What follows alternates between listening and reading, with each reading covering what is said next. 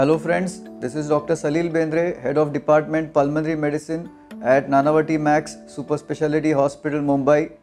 And with the rainy season, we see many patients having cough, having attacks of asthma, landing up in the casualty in emergencies with breathing difficulty. The rain, it changes the temperature. The rain, it changes the pollen in the atmosphere, and pollen cause a lot of allergies even in children. So we are seeing children 6-year-old, 8-year-old who are coming to the OPDs with a lot of breathing difficulties, running nose. So I would request all my patients that please take your anti-allergic medicines in time. Don't neglect them, don't ignore them. There are good intranasal sprays available with the help of your advice of your doctor. If you take those nasal sprays, your allergies, your running nose, sneezing will get controlled.